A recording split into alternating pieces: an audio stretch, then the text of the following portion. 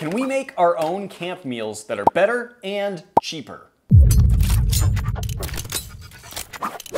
I've done several food comparison videos before, and this is along those same lines. So Harvest Right is a company that makes freeze dryers, and they sent me one of their machines, and I want to do a side-by-side test using that machine. This is where my friend Eric comes in. Eric is a much better cook than me. Probably, yeah. We're making stroganoff. Beef stroganoff, that's the plan? Yeah, All beef right. and mushroom stroganoff, your favorite. All right, that should be delicious, and it makes an excellent camp meal, at least in theory. Let's get started.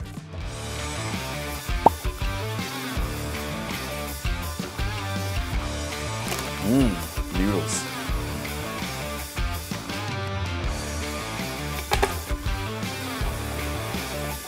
While Eric is chopping up vegetables, I'm actually going to heat up some water and prepare this meal so that we've got something to compare to.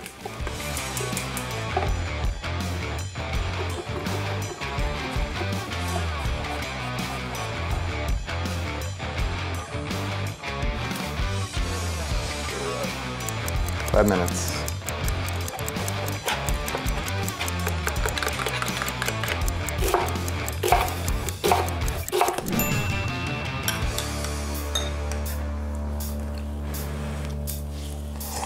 The meat is like little meatballs. Especially if you'd been out like hiking all day, you'd probably be pretty happy to eat this.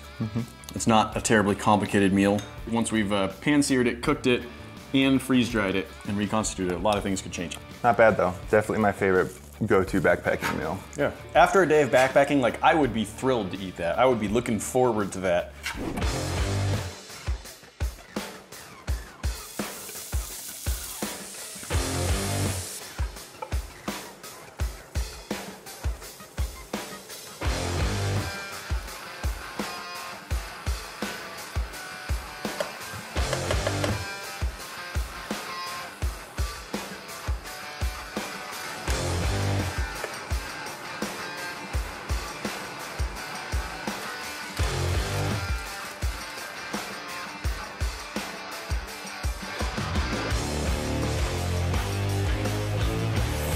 Garnish me.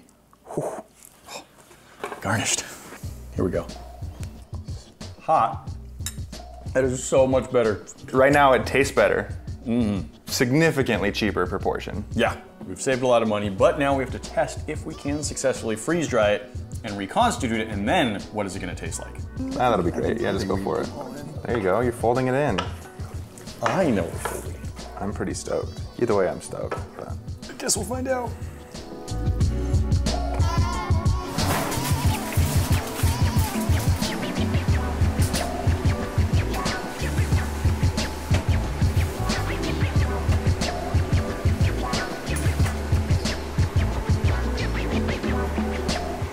So the one thing I did not do was weigh the stroganoff before and after to know exactly how much water, but I did weigh the dried mix to weigh the same amount as what's in this bag. So this says 1 2/3 cup water. I think if that's enough for the homemade stuff as well.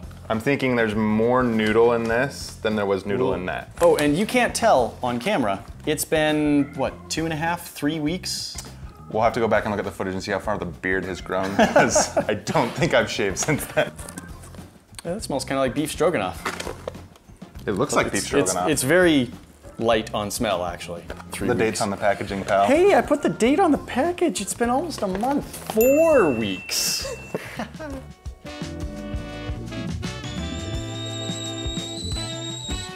right, 1 2/3.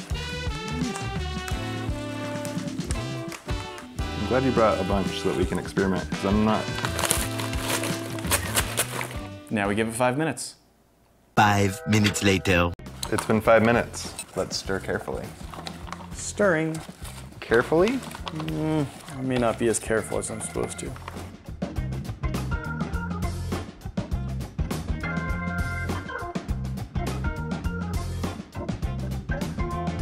Don't tell Nate. What? That is watery, But vastly superior. but the meat is prime time. Oh, well, you we'll kind of, you jumped the gun a little bit, but that's okay. We're gonna, all right, official, that footage. official taste test. Let's see, all right, so I gotta try the Mountain House here. Get a little of everything. Get noodle, get meat, and get a little mushroom, even though you love mushrooms. Got some of everything here. It's gonna burn me. about what I remember from a month ago. Mostly salty. There's like You taste the noodles, you taste the meat a there's little like bit. 3 notes in there. Maybe, yeah. Get a piece of meat. Is that meat or is that that's mushroom? That's meat. I got both. I got both meat and Okay. mushroom.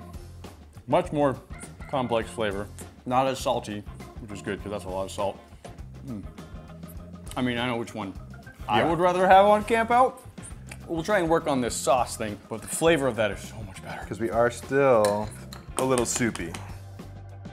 Now, we made the beef stroganoff. We did all that on camera. Off camera, I had a beef stew recipe. It's, you know, potatoes, carrots, celery, all mixed in with the beef with a really, really good broth. And I made some of that and freeze-dried that as well. So I brought some of that and reconstituted it. This one, I actually weighed how much it weighed before and after freeze-drying, so I had a better sense of how much water to add. It is insane.